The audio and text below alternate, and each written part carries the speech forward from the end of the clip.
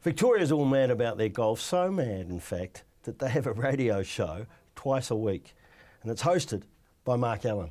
Mark, welcome to Golf Getaway. G'day, Sean. Yeah, nice to be here. You've got two shows, Chasing Birdies and The Clubhouse. Yeah, that's right. I really enjoy it. I love doing the golf program. I do the run home here at 11:16 SEN as well, the drive program. But you know, Chasing Birdies on Wednesday nights, that's what got me started. I love doing it. I love talking about all aspects of the golf, and it's not just a set, show every week.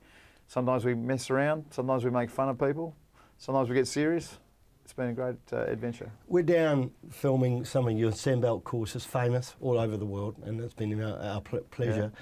What is it about Victorians that love their golf so much? I'll tell you what it is, and it's different from just about everywhere in the world. We actually have some golf courses here that inspire people to play. I was lucky enough to get a golf scholarship to Texas Tech a long time ago. And the golf courses that were presented to me at that college, and it was a Division I college, if I was a kid I wouldn't get out of bed to play. But the courses here in Melbourne, back when I was growing up, we used to have qualifyings at Royal Melbourne. You were putting your hand up because you just wanted to qualify at Royal. You didn't necessarily want to play in the tournament, you just wanted to qualify at Royal Melbourne. There seems to be golf courses everywhere. Yeah, there's no doubt about that. Metro, Huntingdale was great for a long, long time. You go down the Mornington Peninsula these days, Royal Melbourne's got two. Kingston Heath's one of the best golf courses in the world. They're all over the place. Peninsula, what they're doing down there at the moment. I mean, these are golf courses that make you want to get out of bed and play. Your favourite course? If I had one to play for the rest of my life, Royal Melbourne Composite, the old routing, not the new routing, the old routing, I'd play it every day for the rest of my life and be happy. Wow, and it's just a great feeling to be down here and to play golf, and you've got the Masters coming, you've got you've got the World Cup of golf. Yeah.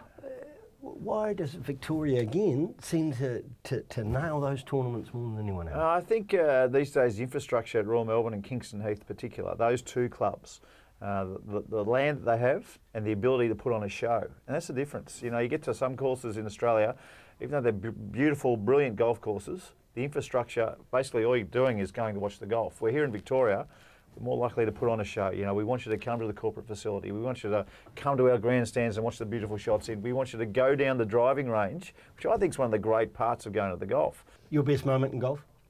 My best moment in golf? Be it broadcasting, be it your own personal career? Personal career, look, I think the first time I played any good was I came fifth in the Australian Open a long time ago, 1992, and that set me on the way. Some good players playing that week. So that was a big moment for me personally. I think most golfers will say the same thing. The first time they actually did something special.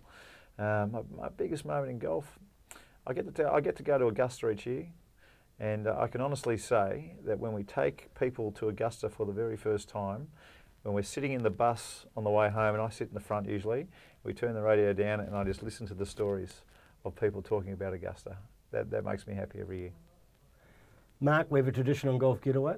We're the closest to the pin. All right. Could be a little bit tricky in the studio.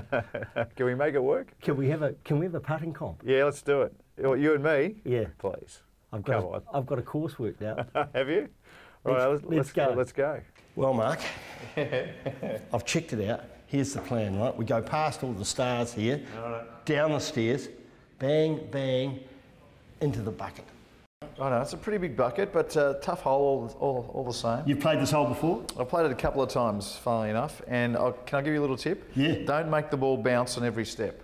2 bounces, straight in the guts. Right, okay, well listen, do you mind if you show me the line? I'm going to show you exactly what to do here. You ready to go? Yeah. Yeah, let's have a look now. That's unusual. Come on. Oh my God! Oh my God! You're not going to take that. Right in the middle of the hole too, I want you to notice. That's very unusual to see go backwards, but... That's it. Well, you must have put backspin on. Righto. Come on, this is an easy hole. I might struggle to beat that. This is an easy hole. Come on. I might struggle to beat that. Well, with the putting grip like that, you will. There it goes!